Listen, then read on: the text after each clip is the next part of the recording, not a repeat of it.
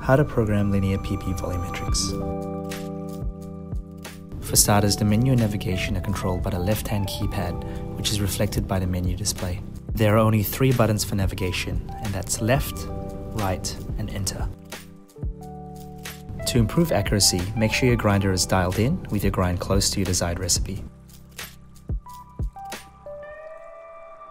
Load and lock in your portafilter. Press and hold enter for 7 seconds. Once the menu pops up, press enter again twice.